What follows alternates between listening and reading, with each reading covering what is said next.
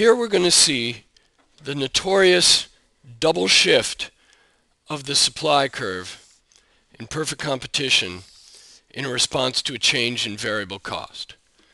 So what is useful to do is to draw first one firm and the industry, big Q for output of the industry, little q for output of the firm, and start with where we're going to start and where we know we're going to end up. So the idea is that, let's call that the original average total cost and the original equilibrium point for the firm.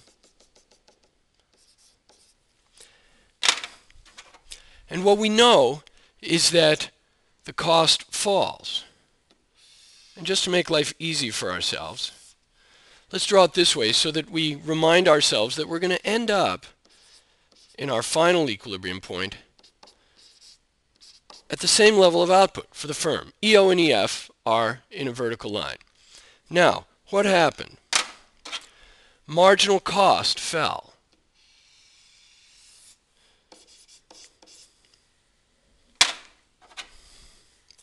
At every level of output, marginal cost is now lower. MCO, original marginal cost, MCF, the final marginal cost. How much did it fall?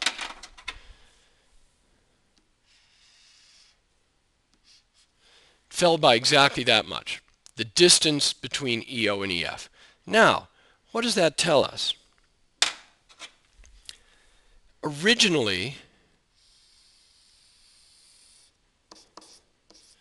the firm was on that demand curve, PO equal to marginal revenue. That's why we were producing at QO in long-run equilibrium in perfect competition. EO was long-run equilibrium. EF is the new long-run equilibrium. So at the end of the day, we're going to be in long-run equilibrium on some new demand curve at PF. Okay. Well, the question is why? What's going on over in the industry?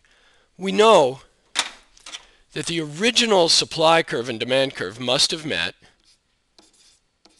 PO came to the firm from the industry.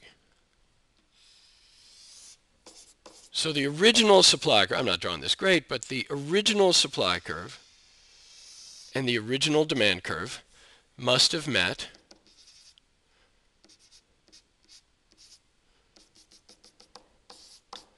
there. That's why the firm's original demand curve was DO. Okay, now what happens? The double shift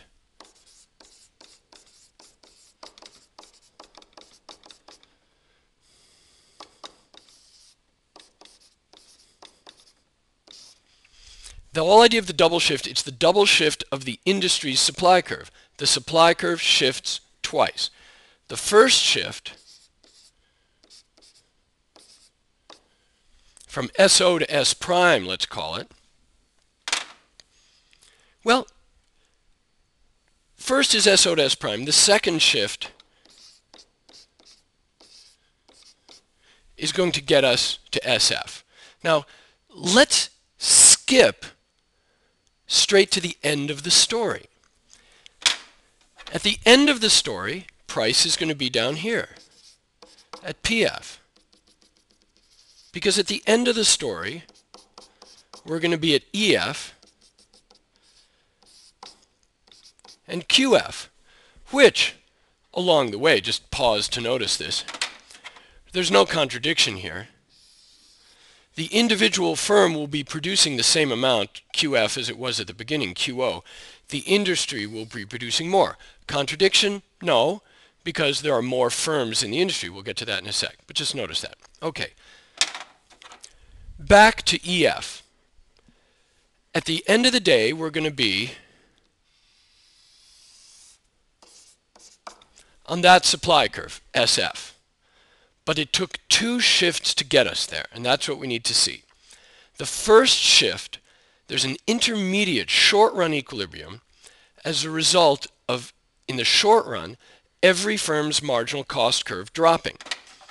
When the typical firm's marginal cost curve drops by this much, that's how much the industry's supply curve drops. Since the industrial supply curve is everybody's marginal cost curve added up, if everybody's marginal cost curve drops by that amount, then so does the industry's curve. So, the drop in supply, or rather, the drop in the supply curve from SO to what I'll call S prime,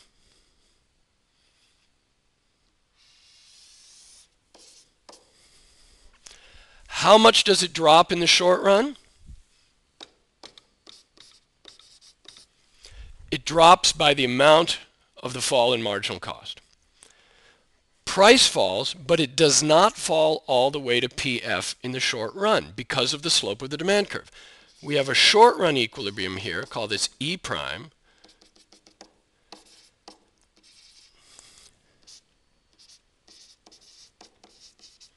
We have a short run equilibrium at P prime Q prime. And what's happening there? Well, in the short run,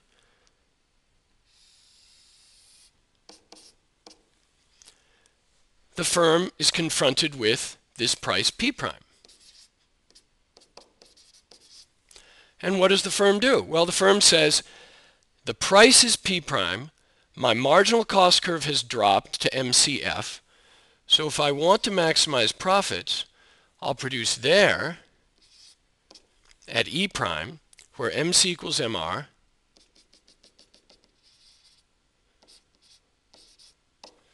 and in the short run, I'll produce some amount Q prime. So in the short run, the firm does produce a little bit more, but in the long run, the firm's going to go back to QF. Why does the firm go back to QF? Because the price falls. Why does the price fall? Because there's entry. Why is there entry? There's entry because in the short run, the firm's going to make some profit.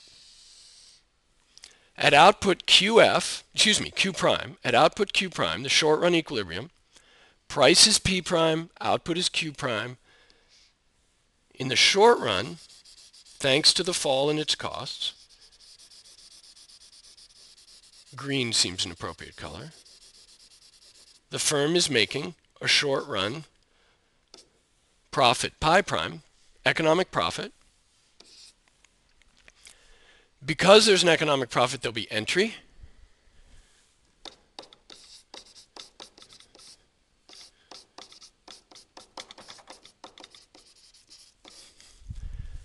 Entry, increase in the number of firms in response to the short-run economic profit, is what gives us the shift from S prime to SF. So there are two shifts to the supply curve. The first shift, SO to S prime, is a result of the fall in marginal cost. Takes us to E prime, where the typical firm is making a profit. Because the typical firm is making a profit, there's a second shift. The second shift is due to entry, takes the price down to PF. At PF, the firm is at the bottom of its new average total cost curve, ATC2, let's call it ATCF.